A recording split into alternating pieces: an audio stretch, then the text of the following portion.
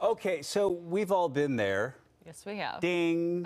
And then the fasten seatbelt light goes on and the pilot says, take your seats, and you know turbulence is coming. It's not fun. We've all been there, but how worried should we be when things get bumpy up there? Yeah, a new Fox weather documentary called The Truth Behind Turbulence, showing us how engineers build planes to withstand the worst weather and new technology designed to predict and navigate patches of turbulence. So it airs tonight. And to learn more, joining us now, the host of the special Fox Weather's Jason Frazier this morning. Jason, we were just chit-chatting. I mean, this couldn't have come at a better time. I admit, I am a medicated traveler. I do not like turbulence.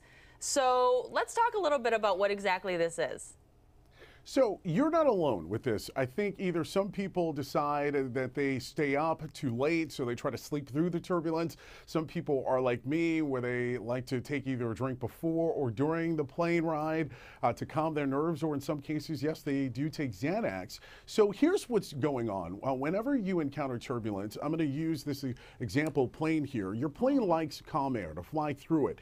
And essentially what's going on with turbulence is you're getting either a vertical wind gust, right, that's pushing either the plane up or down. Sometimes this happens when you're flying through storms, or you'll get a wind that is going to hit the plane horizontally, so it's moving the plane back and forth.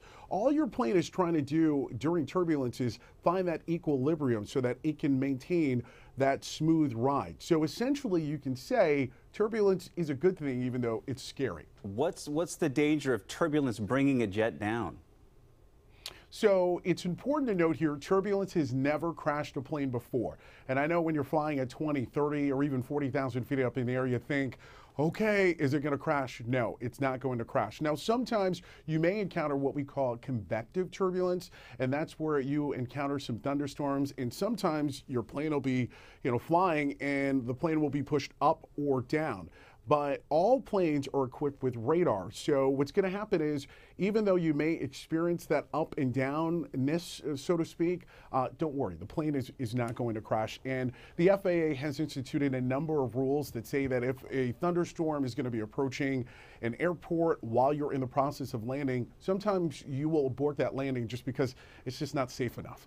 Okay, so when turbulence happens on a flight, I'm that guy that's looking at the flight attendant because I want to make sure that they're cool with this, and then I feel a little bit better. Is that normal? I mean, to feel weird and look for reassurance in those situations?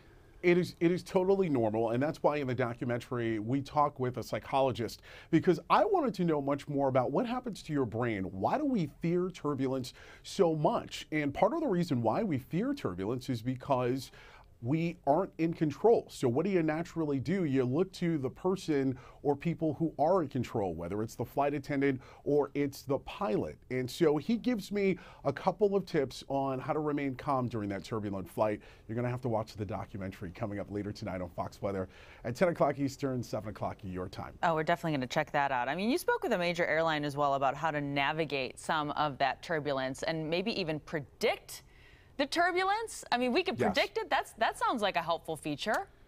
So the majority of turbulence we can predict. So most pilots for United as well as Delta, they have an app on their iPad in the cockpit. So if you're encountering what we call either mountain wave turbulence or convective turbulence, usually the iPad program will say, hey, there's turbulence up ahead. Let's try to either divert around it, or maybe let's try to go further up, or maybe let's try to descend a little bit. Now, Delta says they do everything in their power to avoid it, but sometimes it's just unavoidable. Now, here's an interesting factoid.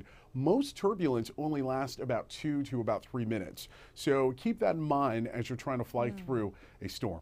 Jason Frazier, great to have you this morning. Appreciate it. Thank you so much, and please make sure all of your viewers get out to download the Fox Weather app. You can download it in either the Apple or the Google Play Store, and all you need to do later on tonight is just hit that Watch Live tab. Yeah, and you can watch the special on that app on any connected device. And it's cheaper than Xanax, and it's cheaper than booze. There you go. Does that make you feel better? It honestly, No, it but does. you know what? The booze are still a little bit more fun, guys. I'm sorry. That's true. That's true. But Jason, the next time we fly together, it's going to be much more fun.